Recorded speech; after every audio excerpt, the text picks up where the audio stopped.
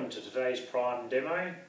Today we're doing the Milwaukee M12 3/8 impact wrenches. We had a letter from a viewer of ours who requested that we do these, so we're running a closer eye of them.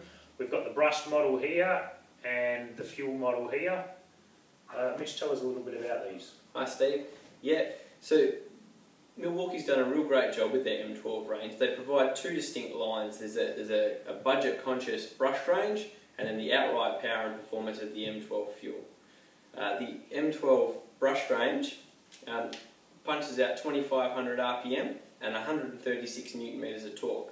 But this is nothing to be sneezed at. It's a serious impact wrench for the light automotive, machinery, also manufacturing and assembly of small bolts and fasteners. So they're a great product there. Whereas the M12 fuel has the raw power. It's got 158 Newton meters of torque and 2650 RPM. So again, it's an increase in power and torque, gets the job done faster, allows you to do slightly larger fasteners, and really provides a great fastening solution. So the M12 brush just has the one mode, which is then variable with your trigger, whereas the M12 fuel has two distinct modes. So you're looking around 30 Newton meters on mode 1 and then an outright power in mode 2 of 158 Newton meters. So they've provided a really good solution for a range of fasteners here. Yeah, and for the budget conscious people it's great as well. I mean, every market's different. Us personally at Prime, the brush version is about 30% cheaper than the fuel version.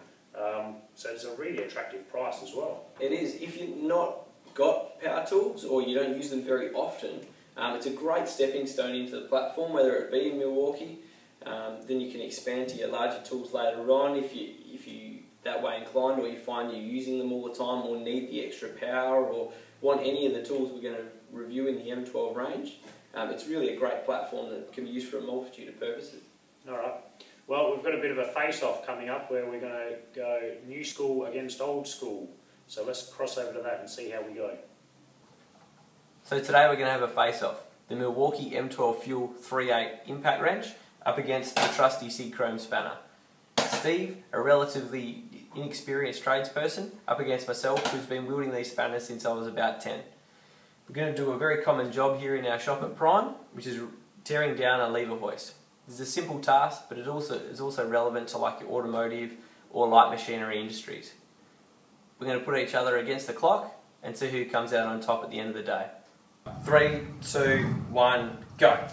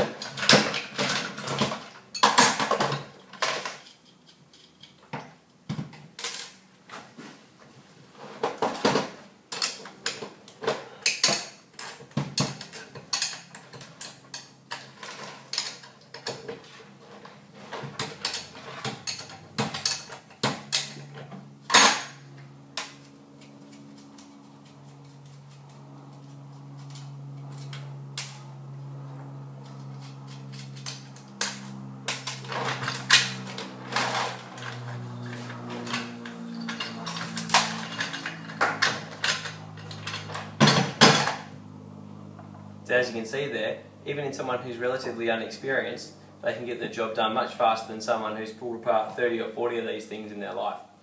So as you can see there, the old school Sidchrome spanner copped a hiding from the M12 fuel there. even in Steve's relatively inexperienced hands, it was able to just wipe the floor with me. He even had time to remove the vise from onto the bench to be able to swing the handle around. So I've repaired 30 or 40 of those lever hoists in my life. We've always done them with the spanners because that was all the tools that we had available at the time. With the M12 fuel, your productivity is through the roof. Whether that be on the brush or the M12 fuel, it's going to make no difference in those sort of jobs. Your tasks in those sort of size bolts, where you're looking at M8, M10 bolts, it made short work of them. I really loved how easy it was to carry and manoeuvre. When I had to get the vise off, there was no problems, and you can see moving it around, very easy, very lightweight, lovely to use. They are. That's the big thing with the M12 range. It's ergonomic. You'll hear me talk about it in the bandsaw, you'll hear me talking about it in the rotary hammer. It's one-handed application, you can move it around, it's not going to be fatiguing on your arm. All the M12 products come with these comfortable rubber grips, so if you're holding them onto them all day, vibrations or fatigue is not going to set in because they've got real ergonomics and you can use them for a 10 or 12 hour shift and not have to worry about it. Excellent, so it looks like Milwaukee have come up with another couple of winners there. Really happy with the performance on that one. So if you'd like to see a demo like the user that wrote into us, drop a comment in the comments below and we'll go ahead and review that product for you. Thanks for watching today and we'll see you next time. Make sure you subscribe to our YouTube and check out our other videos on our channel.